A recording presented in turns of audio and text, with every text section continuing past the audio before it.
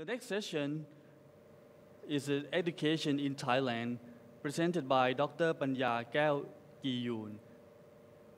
Dr. Panya, please.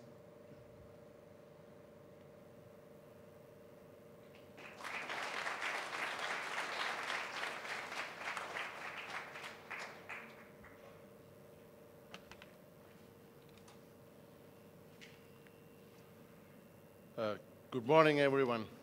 My name is Panya Kaewkiyoon, Inspector General of Ministry of Education. But this session, normally, Dr. Adriatic Namfa, she is a Deputy Secretary General of the Office of the Basic Education Commission, going to present to you about Thai education. But she is quite busy right now.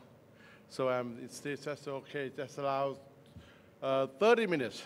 I will talk to you about Thai education in brief. Okay. The first one that may I use, that's okay. This is Thai education. Next, please. In Thailand, this is we take a part of the 5 region. In the southern part, on the pink one, and the southern part is the Bangkok, and northeastern in the yellow one, the big one in the eastern part of Thailand. And eastern is near to Vietnam, and Khmer and Cambodia. Sorry. So in the northern part we consider of a 17th province, something like this. So this is the big picture of the Thailand area. The next one, please. On the basic data, we have an area that's around 514,000 square kilometers.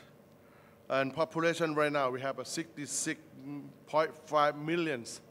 And for labor force, that's a working man and woman, it's around 38.96 million. We have the life expectancy right now. Its man is at 69.5, and female 76.3. So yeah, that's why female is a long life more than men. Yeah. Okay. And anyway, it's a literacy rate. Right now we have a 96.4%. So we have some people just allow 0.6% is not related to functional literacy because there's some problem that's moved to.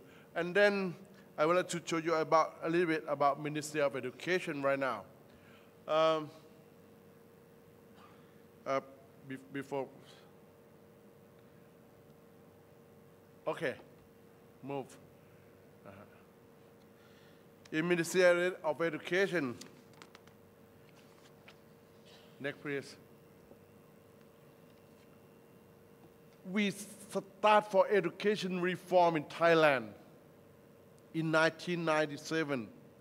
At that time, the constitution that let Thai education has to be reformed.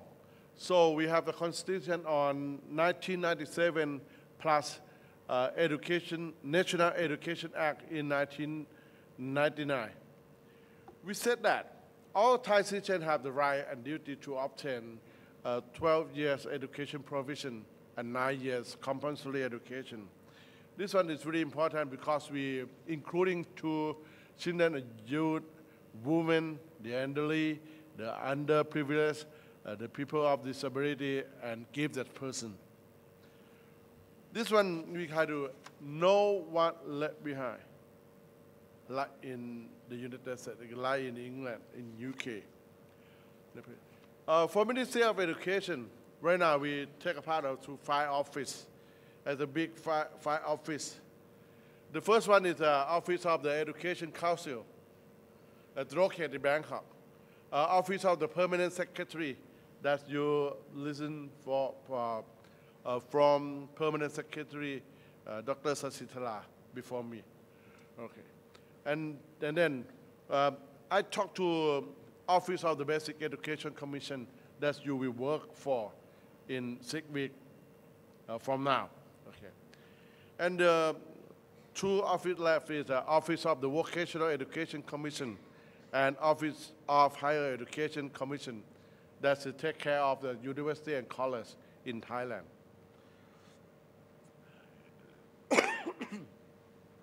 The structure of the Ministry of Education like this. We will have a 5 office. You will see this 1, 2, 3, 4, and 5 we focus on today. It's the Office of the Basic Education Commission. We said it OBEC. The OBEC is up to the Ministry of Education, that is from the Office of the Minister, Office of the Monitoring and Evaluation, and independent agencies like a teacher council, something like this. And then Office of the Basic Education, that we work for basic education. We have the 3 levels. The first one is the Office of the Basic Education Commission. That's in the central part of Ministry of Education. And then in the province, we have a 225 education service area.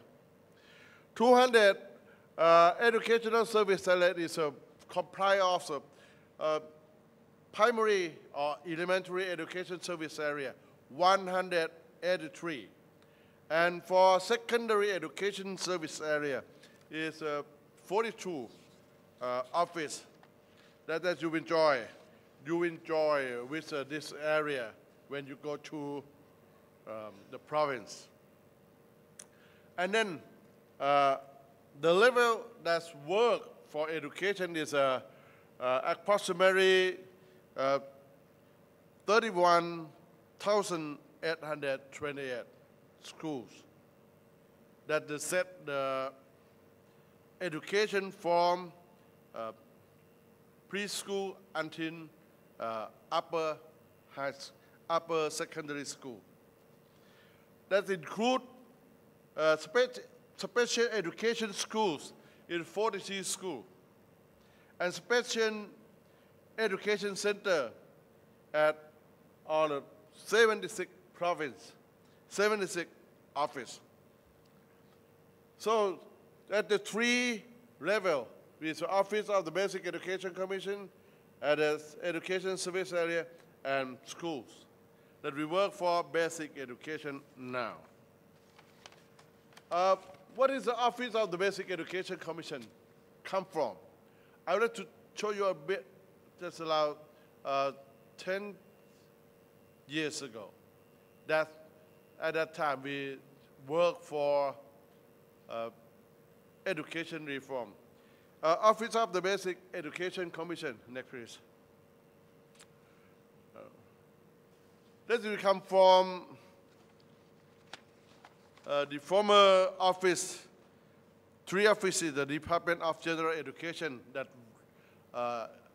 in charge of secondary education, and the Office of the National Primary Education Commission, or ONPEC, in charge of elementary education, and Curriculum and Instructional Development Office, CID.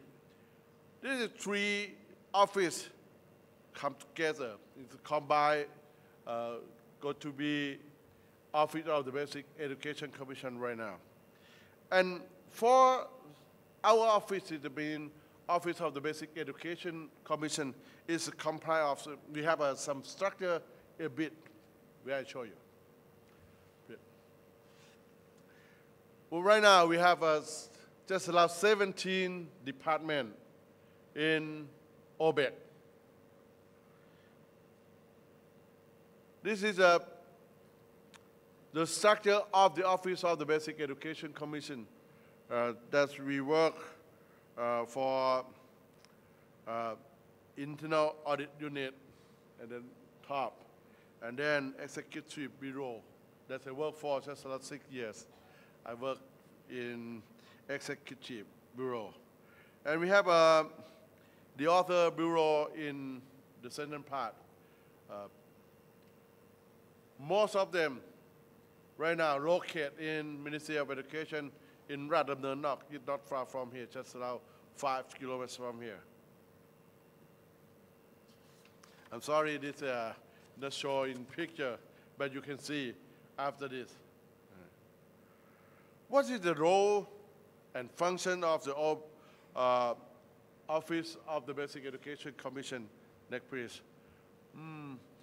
The first one is administration in the central level. We worked at the 4 roles, major roles. The first one is the promoting and overseeing all levels and times and type of education, especially formulation for education, policy, plan and standard in education. The second one is mobilization of the resource for education. That is a big one because right now we have the 31,000 schools. That's why we have to can take a lot of resource for education. The third one is promotion and coordination in religious affairs.